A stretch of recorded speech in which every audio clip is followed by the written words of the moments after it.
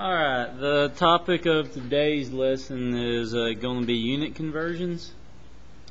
For the most part, you're in physics, so you should be able to convert units, but just in case you have some basic things, we'll take a look at just the initial setup and making sure you do know how to cancel. So we might just look at something really easy, like saying, I don't know, let's say that 15 yards is equal to how many inches?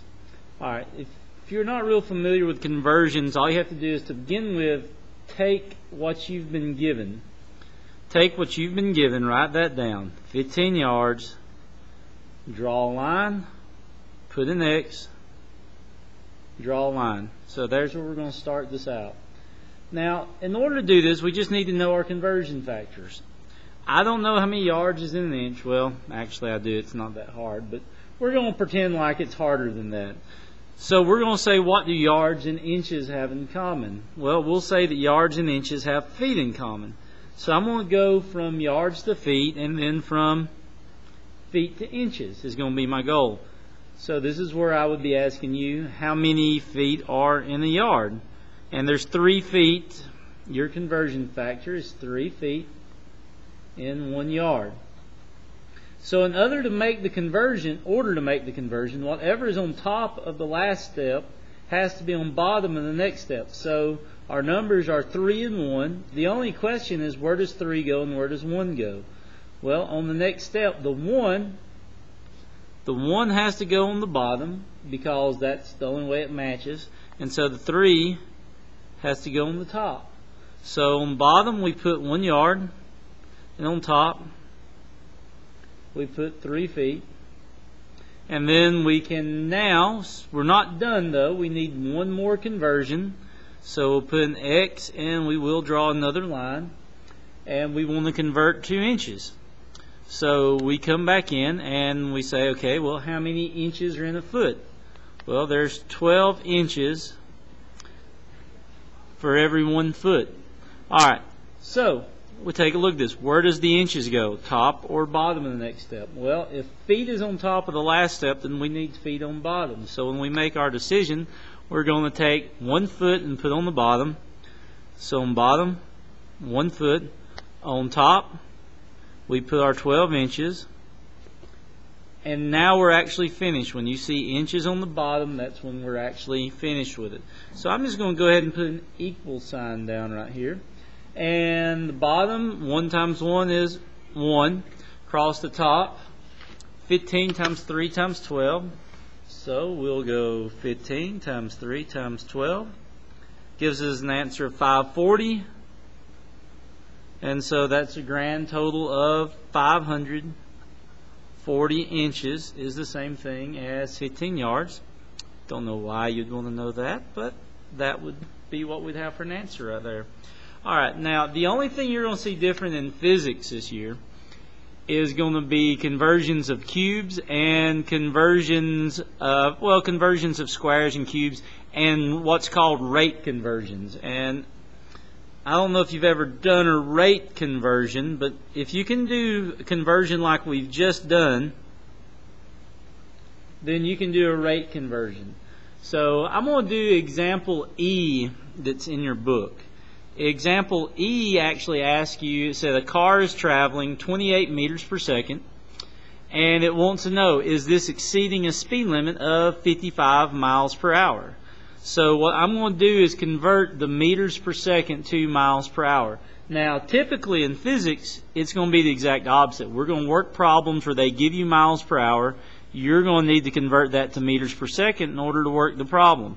So I'm going to go ahead and start though. So 28 meters per second, and I want to change that to miles per hour. And of course, if you want to convert miles per hour, you just work it the opposite of what we're going to work this one. Here, you want to see the big secret to doing a rate conversion problem. When you go to work out the problem, write out 28 meters, draw your line, put your X, draw your line. Oh no, where's the second at? Here's the big trick. The second just goes on the bottom of this step. So your 28 meters per second looks like 28 meters over seconds. To begin with, don't even worry about the seconds. Just convert meters to feet. So, how do you convert meters to feet? Meters to miles. Well, we have to convert to feet first. So there are 3.281 feet per every 1 meter. And then we come back over here and say that there is 5,280 feet for every 1 mile. Notice how our canceling works. The meter cancels, the feet cancels. So right now, if we stopped, our answer would be in miles per second. Well, I want it in miles per hour, so we just need one more line on here. Seconds is on bottom, so that's what we want to cancel. We want it to be an hour, so how many seconds are an hour? You might as well memorize it for physics. 3,600 seconds per hour. So if seconds is on bottom here, then seconds has to be on top out here. 3,600 seconds per 1 hour. Now if you look, the seconds cancel out, and you're left with miles over hours for our final answer. So we'll multiply out the top, 5,280, excuse me, this is the bottom, 5,280 times nothing, so 5,280. On top, we've got 28 times 3.281 times 3,600 equals, woo, big number, 3,30725. So we'll divide that by 5,280, and that's 62.6. So this is 62.6 miles per hour. So the question was, were you exceeding a 55 mile per hour speed limit? The answer is a yes, you are.